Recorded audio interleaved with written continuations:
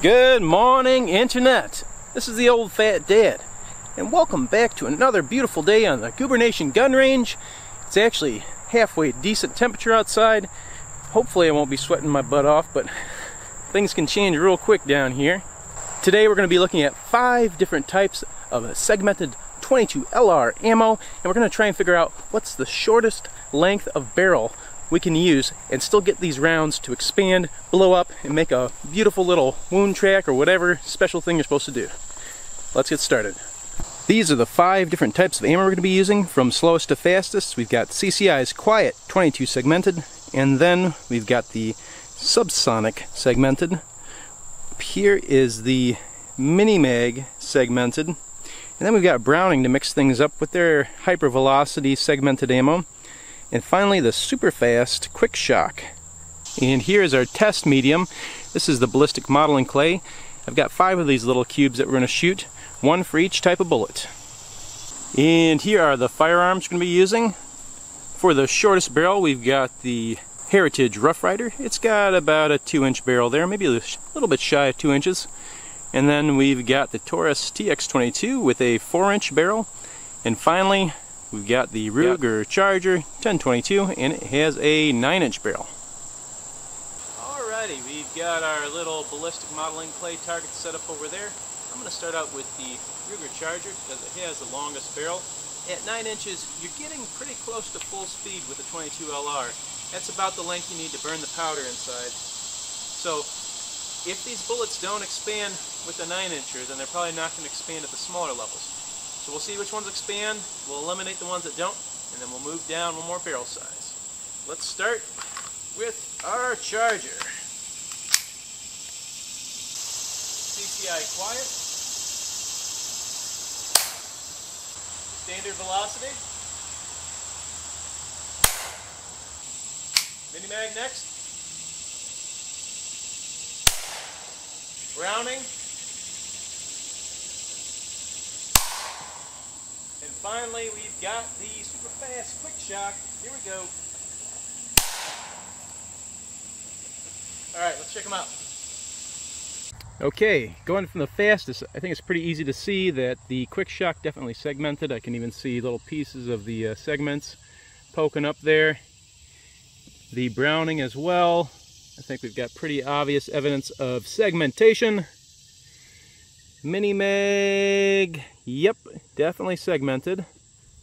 Standard velocity and Quiet, though, we're going to have to open them up and find out. Let me do that real quick. Alright, the Subsonic, I think it definitely expanded. I can see 1, 2, and 3 holes there. So we got segmentation out of the Subsonic ammo. And even the Quiet, I think it did actually segment. 1, 2, and then there's our third. So out of the 9-inch barrel, we have 100% success. Let's move it down to 4 inches. Well, I was wrong about the heat. I am already getting drenched in sweat. So let's move on to the Taurus TX22, our 4-inch barrel. We're going to load her up with our segmented ammo. And, okay, looks like our first round of CCI Quiet didn't want to load. Got a new one in there. There she goes. She's loaded up.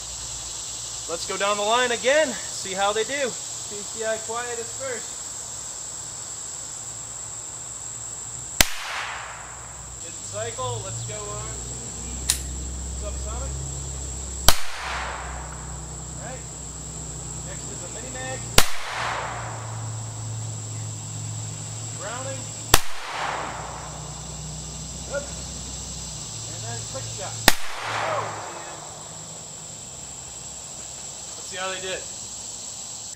Okay, at the fastest we have got the Quikshok, and I think it's pretty obvious again that it did segmented. Blew out a hole at the top. Next up is the Browning, entry here, and then blew out the back entirely. Definitely segmented. Here's some pieces there. Yep, we got good segmentation there. And then we got the MiniMag, and I can see the segmentation, but I'll open it up just to show you guys. And we got a question mark on our Subsonic and the Quiet. So let's open up those 3 and see how we did. I'm actually kind of surprised by these results, but let's go through them from the fastest. MiniMag segmented definitely expanded and segmented. We can see those 3 separate tracks right there. The Subsonic here, again, definitely segmented. Look at those nice 3 tracks right there. That bullet blew apart. Blah, blah, blah, blah, blah. And then our Quiet, I think we actually did get some segmentation here. We've got 1 track down there, another going off to the side there, and then finally, there's our 3rd one. So, even out of a 4-inch barrel, everything's still segmenting. I did not expect that. I thought for sure we'd have things dropping out. Well, let's shorten it up all the way down to 2 inches and see what happens. Okay, our last firearm of the day is the Heritage Rough Rider with our tiny little barrel there. And if these still manage to segment even out of this tiny little thing, I am going to be seriously impressed. Did you guys expect it to get this far? I really didn't. I thought we'd only be dealing with the fastest. Anyways, let's see what happens. We'll start out with the Quiet again and go all the way up to the Quikshok.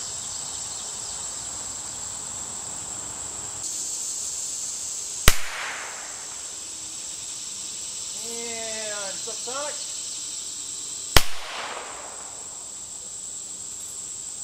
And we got the MiniMag.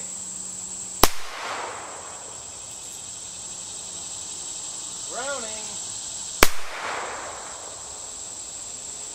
And finally, Quikshok. Well, take a look at all that powder on every single one of these shots. That tiny little barrel sure isn't very efficient. Now, I can tell by looking in here that our Quikshok did segment, but it's kind of hard to see, so I'm going to open up every single one of these and we'll take a peek at them. Color me impressed. I think we got 100% segmentation, even out of the 2-inch barrel. Let's take a look at each one of them though. Here is the Quikshok, and obviously it did segment. We got nice big old holes there going 3 different ways. Next up is the Browning, and not as dramatic, but I can see 1, 2, 3 down there, and then 1 hole out the back. The MiniMag, got 1 hole out the back, and then you got 1 hole back here, so it broke into at least 2 pieces. And the Subsonic actually did a pretty good job, broke up real good. You can see the pieces in there. 1 went out the back, 1 went out the side there. But finally, the CCI Quiet, who I did not have any faith in at all, proved me wrong. We got 1 piece right there, got another piece right there, and then we got another one that went off to the side here. I'm actually pretty stunned. I did not expect this, but I am very impressed. And for those of you that are curious what these rounds look like after they break apart, this is the CCI Quiet, and you can see it's these nice long kind of petals that break off. And then here is the Subsonic, and again, kind of got those nice long petals that break off. But once we get into the higher velocities, this is the MiniMag, and you can see they break up a lot more. We even caught a base on one of these. But the Browning as well broke up into little pieces, and Quikshok, nice little pieces as well. Well, those results were definitely a surprise to me, but a good surprise. I was really expecting that we'd winnow down our bullets to maybe 2 or 3 by the time we got down to the 2-inch Heritage Rough Rider, but all 5 survived. It's really neat what modern bullet technology can do. Anyhow, hope you enjoyed the video. If you did, please consider liking and subscribing, and we'll see you next time.